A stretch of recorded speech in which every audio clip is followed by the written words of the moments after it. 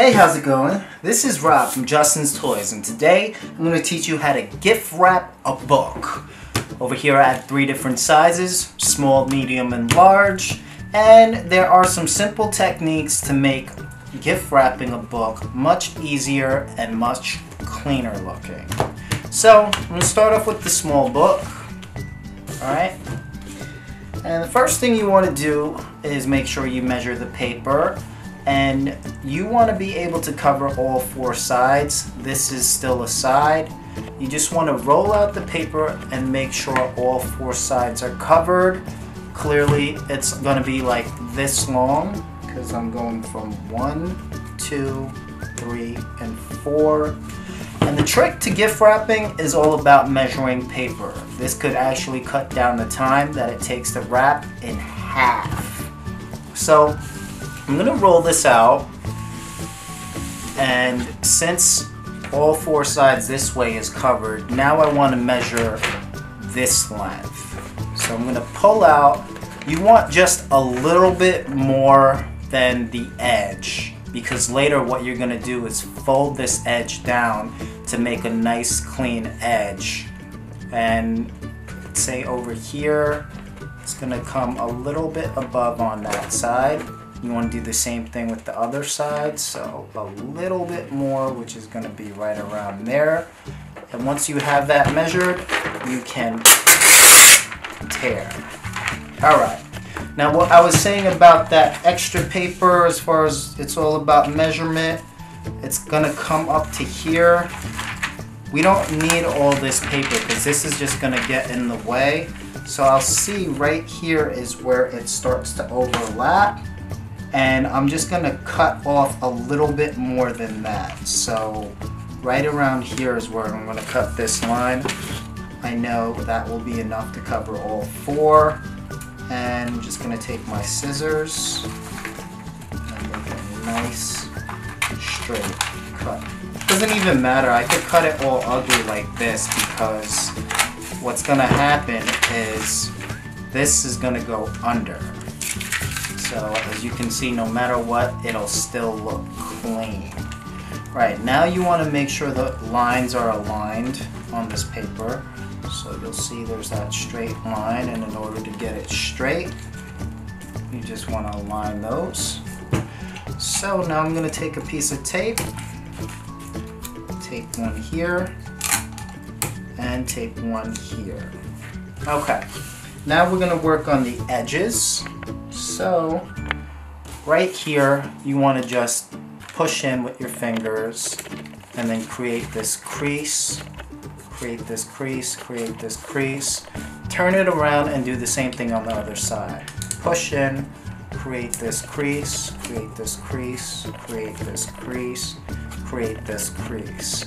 Now this is the part where you make the edges. You're going to fold down on the side that has this flat, and then you're going to fold up.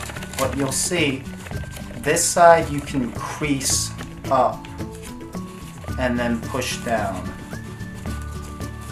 And then once you have this down, what I like to do is just create an edge over here by taking my fingers and kind of pinching across that edge once you come up.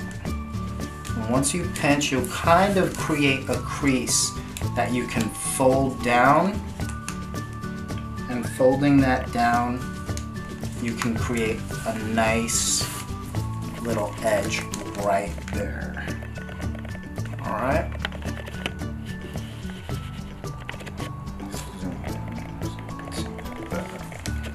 Alright, so once you create that edge, put a piece of tape right there. Put a piece of tape on the other edge, and then I like to put one in the middle if it's popping out. Right, I'm going to do the same thing with the other side. Over here, I'm going to push up where the flap is, and then pull down, create that fold right there, and then push down here, and over here, using my fingers, I'm kind of pinching. create that edge over here, and that's going to make a little temporary fold that I'm just going to push down even further. Okay, and then that's going to create this nice clean edge. And take tape, put it here, put tape on the other side over here. I'm kind of tugging to make sure it's tight, and put another piece of tape right here. Alright, so as you can see, that is my completed book. Looks pretty clean. I'm very happy with the results. And now I am going to wrap up the medium-sized book. Alright, so I'm back. I switched out my paper. I have my medium-sized book now. And now for the measuring. Again, you want to conserve as much paper as possible. So I'm going to take the longest length and measure it this way. 1, 2, 3, 4. Yes, that's enough paper, so I can measure it this way from the shortest side. And again, I'm going to pull out enough so that it is going to come over the height of the present a little bit, maybe like a ½ centimeter. And you want to do the same thing on the other side.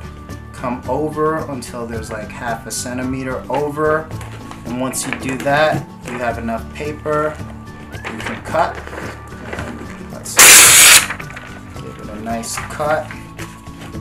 Now you want to place your book face down. This is face up, so this is the bottom of the book.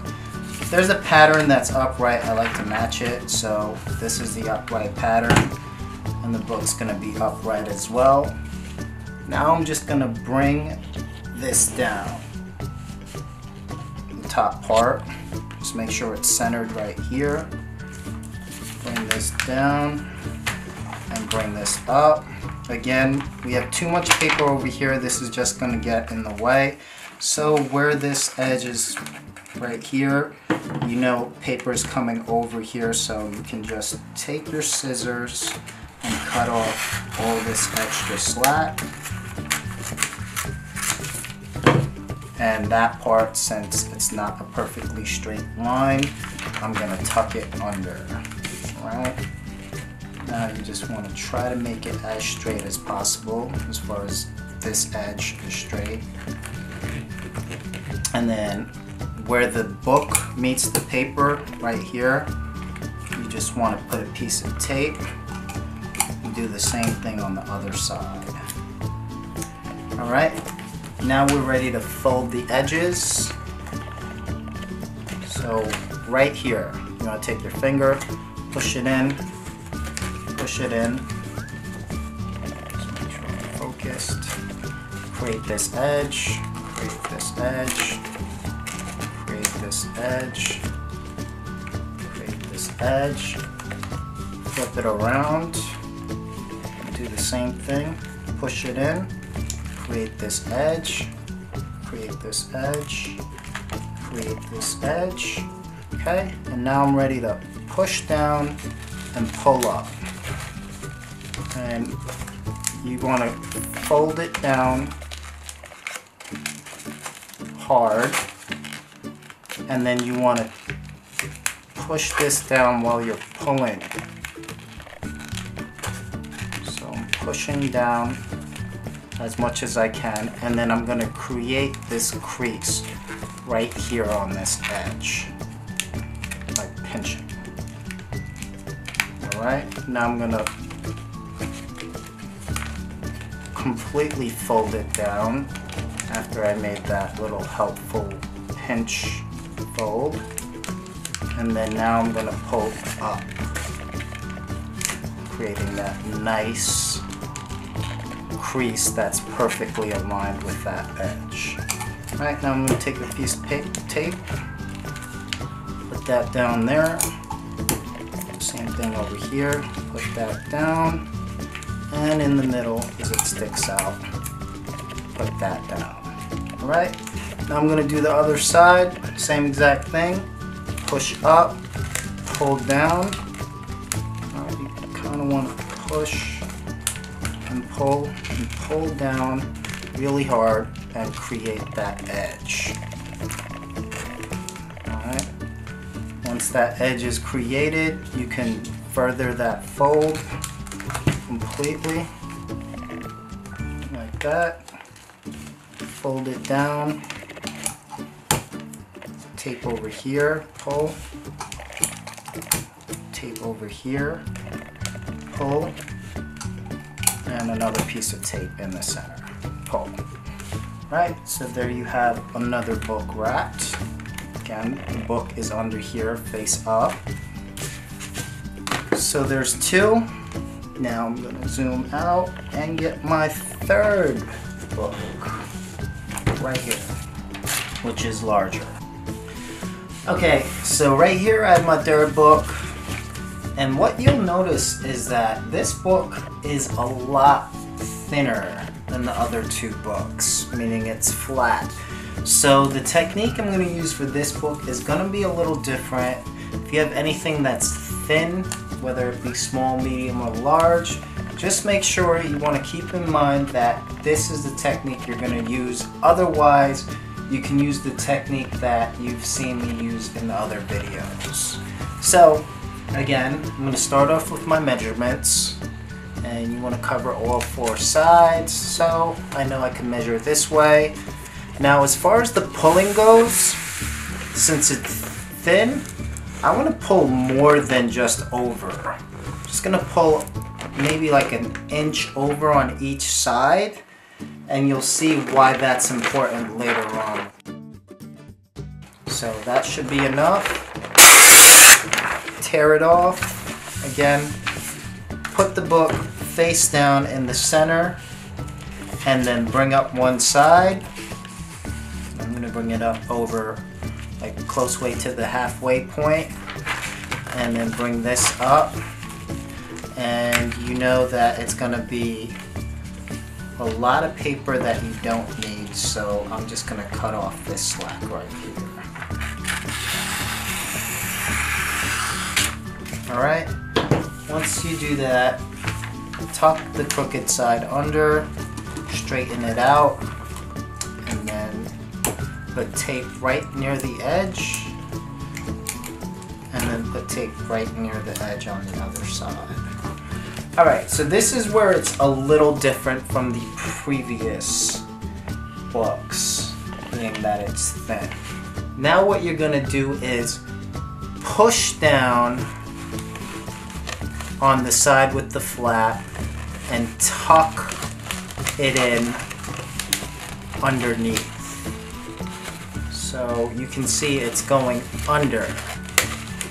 Alright? And once you do that, you can create a crease over here and create a crease over here. Alright? And then push down, and that's going to create a crease down underneath here. Then you want to do the same thing on the other side. Again, you're going to push down and tuck this part right here down, place it flat, push down, create a crease over here, create a crease over here. Alright, so once that crease has been created, you can fold this down. Now if you don't like the natural tear, you can just fold it in like that, and then fold it down. If you still prefer it to be more perfect and you want it aligned with the edge, you can fold it again, just like that, and then fold it down. So it all depends on your level of perfectionism. Now you want to use a piece of tape. I find with the thinner books, you're going to end up using a lot more tape, just because if I was to just put one piece of tape here and one piece of tape here, one piece of tape here, this part in between will bulge out. So on thinner books, I like to use tape all the way down the line, almost like stitching. Alright, now for the other side, create this crease, fold in, just push down. You know, it'll naturally create a bend. Then pull this side down. If you're not happy with that, just fold it halfway up here. Create that crease. If you're not happy with the way this comes down, halfway down again. Create the crease. And then once I'm content with that, so I can start taping away.